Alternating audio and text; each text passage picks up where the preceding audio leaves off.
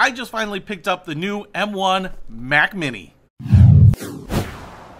What's happening, Panda Nation? Peter Von Panda here with my new Mac Mini. This is actually replacing my Mac Pro desktop, and I did a video a long time ago about why I did not get the new Mac Mini when it had the Intel series of chips, and that's because they were really expensive and they didn't really outperform some of the old legacy Macs. In fact, the Mac Pro had very similar specs, very similar benchmarks, and was cheaper than buying a Mac Mini at the time. But things have changed here. Apple released this Mac Mini, which looks just like every other Mac Mini, except this one has the Apple M1 chip in it, which is supposed to be very fast across the board. Now, I will say, the reason that I decided to pull the trigger on this one is because I've been super happy with my MacBook Air, which has the M1 chip. It's been very, very quick. In fact, sometimes I feel like some of the tasks that I do on the MacBook are done considerably faster than when I do them on my desktop. So, I thought maybe it's a good time to upgrade, and this is what it looks like. It looks just like every other Mac Mini, wrapped in plastic, which is exactly the same way that I was born.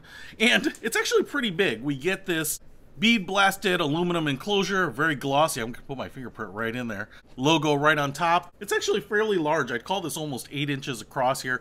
Obviously, it kind of looks like a giant Apple TV. One of the things that you can see here on the bottom is that it's just slightly rounded. We have this plastic bottom right here.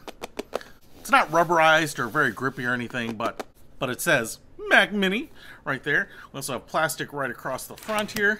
That's not the front, it's actually the back. And what you can see here is we have a little vent for cooling. We also have the power button around the side. So it's kind of nice because if it's facing you like this, you can just reach around and hit this power button. Sometimes those power buttons are better off being put in the front. Power plug right there.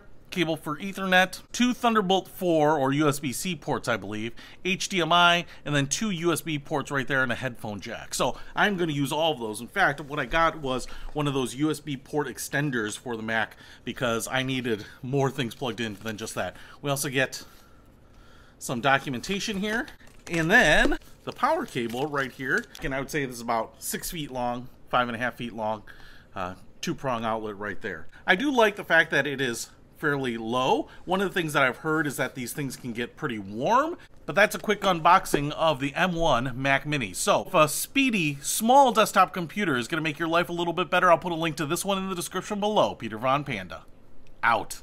We can discover more and explore so much deeper.